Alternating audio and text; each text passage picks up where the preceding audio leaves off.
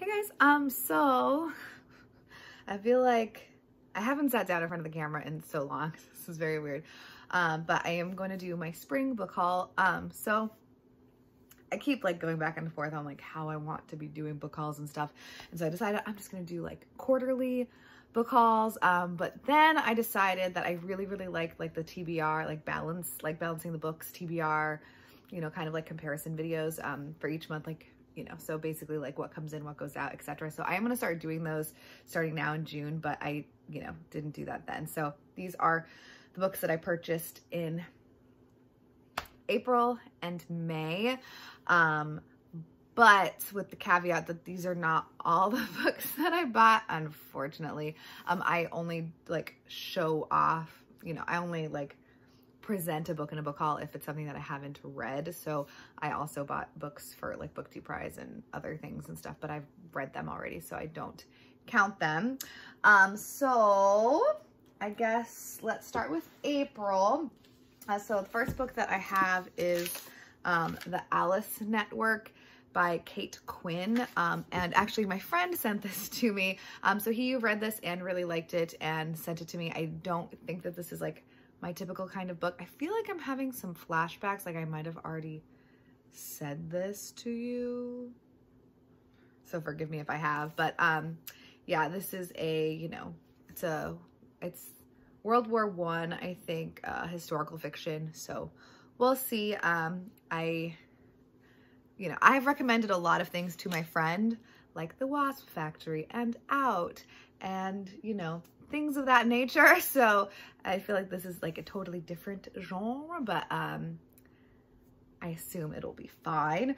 Then I've got my two books from my subscription services. The first one is My Grandmother's Braid by Alina Bronsky, and this is translated by Tim Moore, and this is from the my Literati book club, which again is like mostly just small, I think it's like new releases by small presses. So I do own another book of hers, Broken Glass Park, that I haven't read yet, but you know, just add it to the pile. And then also Dusty Answer by Rosamund Lehman, and this is from my Finney by Post book club, and this is from 1927. So these ones are mostly like random picks, like from the past. They're not new releases, obviously. So yeah, I have no idea what this is about. I feel like it's, I don't know.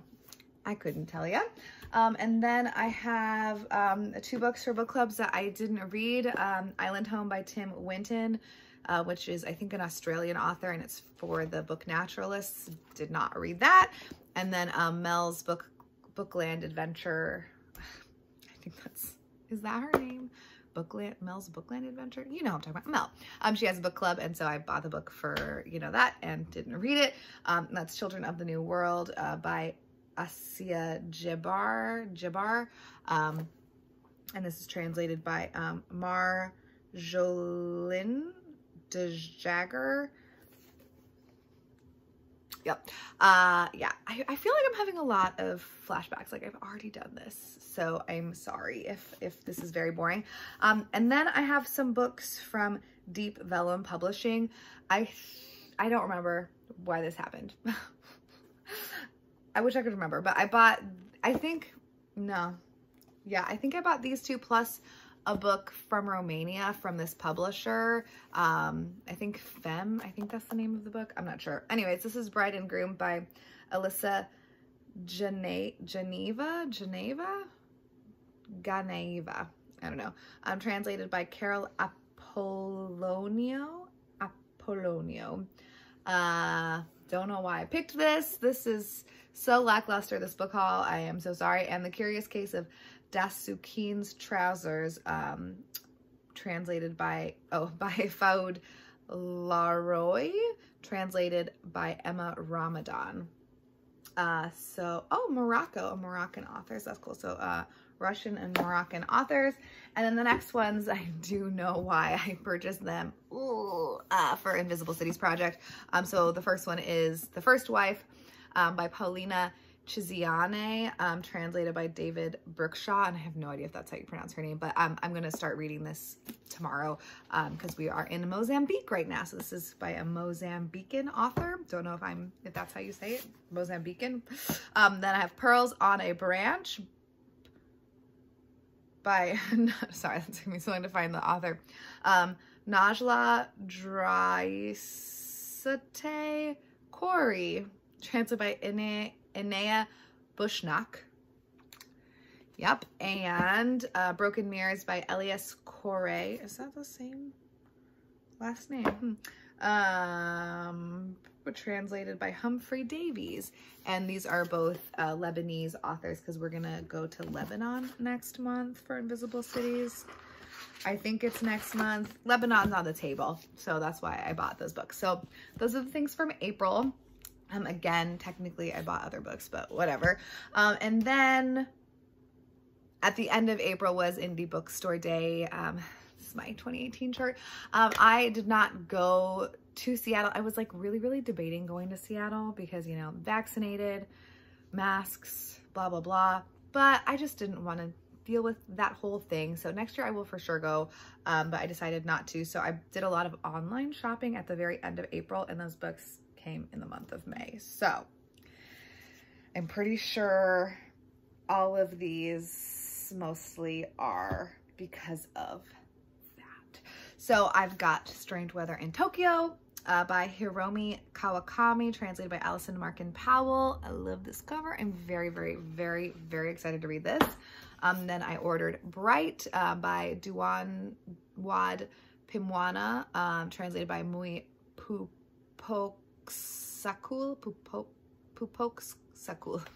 This should just be titled Video where Stephanie can't pronounce people's names.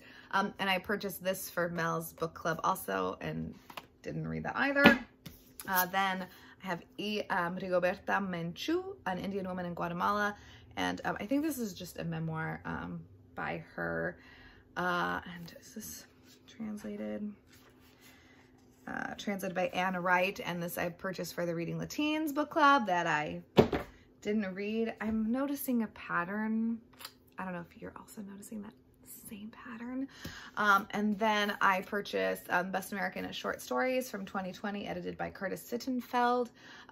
Some of these books, I just was like, I don't know what to buy from these bookstores. It's a lot harder to buy on Indie Bookstore Day when you're just like on the website because, you know, their books aren't like in sections and stuff. And I don't really like a lot of front list books or whatever. So anyways, then I have Thirst by Amelie Nothomb. I don't know if I'm pronouncing that correctly either.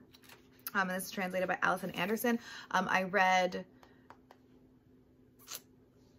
that book of hers that I really liked. Oh my Lord. What is the title of that book? It's not even at the front of this book.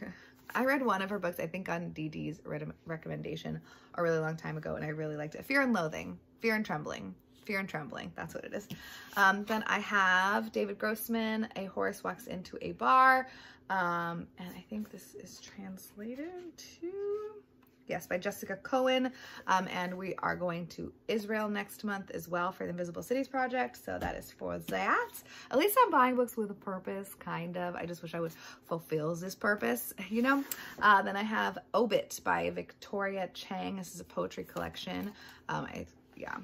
I think I got this, I mean, I'm sure I did from Open Books. Yeah, from Open Books in Seattle. Again, most of these books I did end up buying just from Seattle bookstores because that's like just what I do on Indie Bookstore Day. But I am really looking forward to reading that. This is not that. This is not that. And then this one, you guys, have you heard of this book, Lady Joker? I have not heard of it, and it is just so beautiful. Look at this. Look at this. You take off the cover and that's underneath. It's like the cover is like a partially like an opaque kind of, but like you can see through it. I don't know what that material is called, but this is, I think, my most exciting purchase that I've made in a while. Where did I get this from? White Whale Bookstore. And this is in Pennsylvania. So I don't know what that's about. But yeah, this is, I think, yeah, it's volume 1. I think there's going to be 2 volumes, and I'm just so excited. I don't know why. I just like feel it in my bones, you know? I feel it in my bones. Then I purchased Dolly City by Orly Castel-Bloom, and this is also for Israel for Invisible Cities project. And this is translated by Dalia Bilu. So there's that. And then I have Drawn to Berlin, and this is a Fantagraphics book, who is a publisher and a bookstore in Seattle. So Comic Workshops in Refugee Shelters and Other Stories from a New Europe by Ali Fitzgerald. So I don't know like exactly what it is if Ali is speaking to people and then like, you know, kind of writing the things down and illustrating it, but it's about refugees in Berlin. And then I got Parable of the Sower by Octavia E. Butler, which I'm really excited about. I love these covers and these editions. So yes, obviously I don't know, I'll probably read this before I buy Parable of the Talent, but I think that's what it's called, right? Boop-a-doop. I'm not a huge Butler head, if you couldn't tell. It's a casual at the moment. But yeah, I'm really excited, and I really love these covers. Then I purchased Addis Ababa Noir, edited by Maza Mengiste, who is the author of The Shadow King, this one. And so these are tales that take place in Ethiopia, I'm pretty sure, but you know. Oh, wow, nice. Oh my gosh. Oh, wow. Oh, wow. So there's like a whole noir series. Oh my gosh. Trinidad Noir, Toronto Noir, Tel Aviv Noir, Tehran Noir, Tampa Bay Noir. Because who didn't need a Tampa Bay Noir collection? Anyways, so this is, you know, and then there's a little map. That's super fun. I'm really into this. Oh yeah, so this I think is for next month for Invisible Cities as well. And then I have Tentacle by Rita Indiana, translated by Aki Obejas, I think. And this is an And Other Stories book. I think a lot of the times when I'm stuck in these positions where it's like, I'm really not purchasing because like I need something, I'm purchasing because it's something special like Indie Bookstore Day. I tend to like gravitate towards specific publishers, and you know, I try to buy things that I still know that I'm going to enjoy. But yeah, so I'm excited about that. And then I'm very excited for the Transmigration of Bodies by Yuri Herrera, translated by Lisa Dillman. I read, oh my gosh, why can't I remember books right now?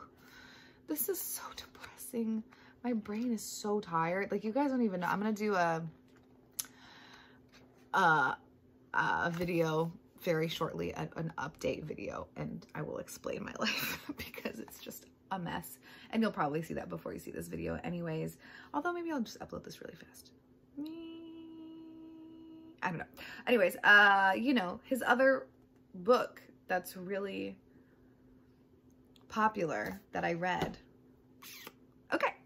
I also got issue number 120 of Ziziva, which is a literary journal that I am neglecting because that's how I roll. And I'm just going to show you guys a little bit of this art because, I mean, you're intrigued, I assume, based on that. Look at that. Who is this artist? Dave McClinton. I feel like that name is very familiar and I should know it. But yeah, wow, beautiful. So yeah, I'm excited about that too. And then I got this book in my Finny by Post. Did I not get a literati book that month? I don't know. Boop. I don't know. But this is my Finny by Post book. It is The Auberge of the Flowering Hearth by Roy Andries de Groot, and this is a like a food type memoir, but then it also is a recipe book at the end. So like the first half of his memoir, I think, and then the other half is a cookbook. And then my friend Mari, who used to post on BookTube. I don't know if she does too much anymore, but she gave me this book, which I'm really excited about. She said that she thought it was more up my alley.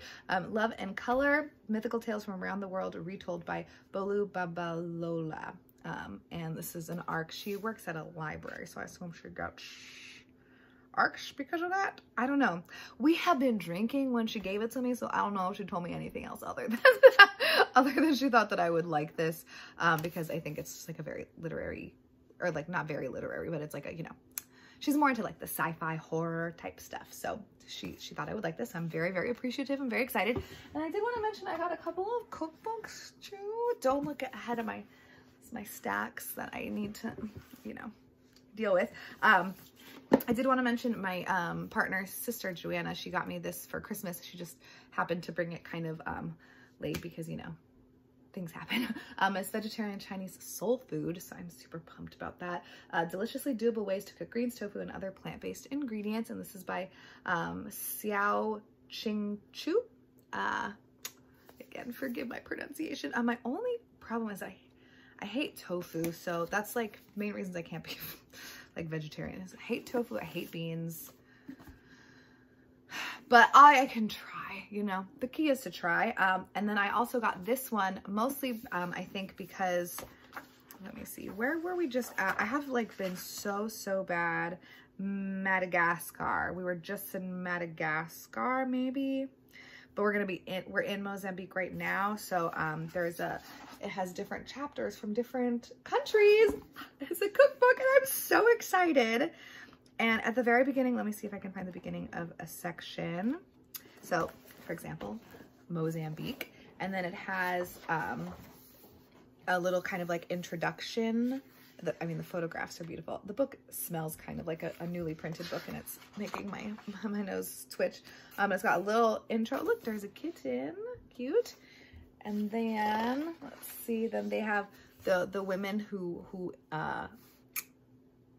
submitted recipes. So it, you know, there's like some questions, kind of like a little mini interview, and then like which recipes are hers, and then there's a couple of women usually, and then they'll do the recipes. So I am really excited about that. And then the last one, I think this was because of Indie Bookstore Day too. I think I bought this from what is it called? The Food Larder, and it is Real Vietnamese Cooking. And yeah, I'm basically just trying to have a cookbook from every country in the world, which is really not that smart of an idea, especially not for my wallet. Anyways, I am trying to be better, which you probably can't tell based on all the books that I already bought this month. Please don't look at me. But yeah, so that's the things. I'm gonna have to find more books to get rid of because I got too many books last month. So let me know if you've read any of these. Let me know if you also have the same problem that I have, which I'm sure that most of you do. And I will catch you guys later, hopefully a little bit more coherently. Yeah.